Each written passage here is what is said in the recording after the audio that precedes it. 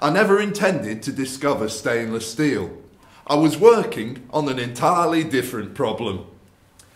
It was 1912, and I was working for Perth as the head of their new research laboratory. I was invited to go down to the Royal Arms Munitions Factory in Enfield in London. They were having some difficulties with erosion inside their rifle barrels, and this was causing fouling and leading to poor accuracy. I suggested to them that it might have something to do with the steel they were using, and that they'd be better using a steel with a low carbon, high chromium mix. That would probably sort out their difficulties.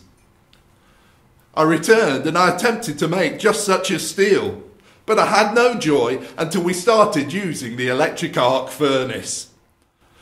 It was our second attempt with that furnace on Wednesday the 13th of August 1913 that was successful.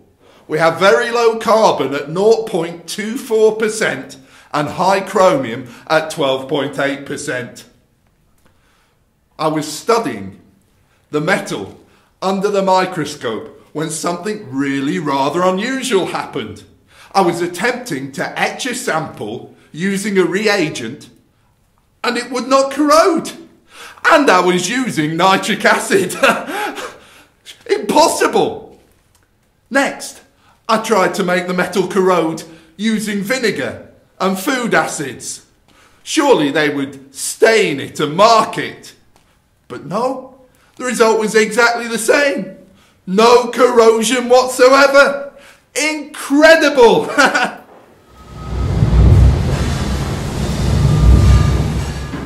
I could not wait to report my findings to the directors. The possibilities were endless. Not just rifle barrels, but artillery pieces and even cutlery. Yet I was somewhat taken aback by their response. Ridiculous, Brearley. Everyone knows that steel corrodes. Just as wood rots, so steel rusts. I'm actually quite stubborn, you know. I get that from my mother. She fought hard to bring up 8 children in the midst of grinding poverty. I wasn't prepared to take no for an answer. That's when I came here to the Portland Works to see Ernest Stewart. He was works manager here at R.F. Mosley's. He was convinced that a rustless steel would be ideal for knife blades. That is, if such a thing could possibly exist. I remember his exact words. I'll give it a go, he said, but it's not bloody likely. It's contrary to nature. We were successful, and we made a number of knife blades over a period of time.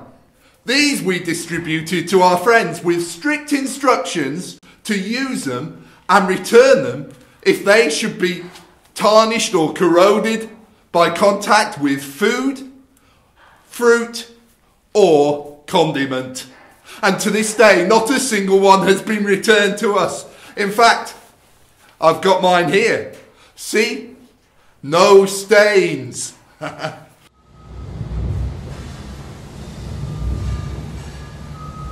In no time at all, Stewart had ordered 7 tons of what he called stainless steel.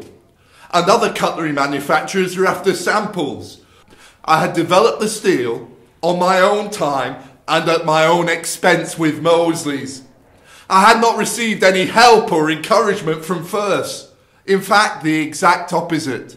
So it was with sadness and regret that I tendered my resignation and walked away from the company I had served, man and boy, for 30 years.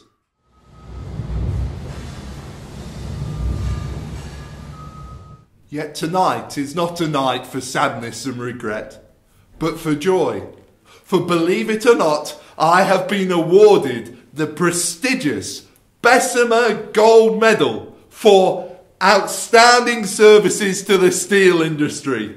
Whoever would have thought that a cellar lad from the slums of Sheffield would receive such an honour? Certainly not I. Oh, good heavens, is that the time? You must excuse me. I must be on my way. I don't want to be late for my own presentation. That would never do.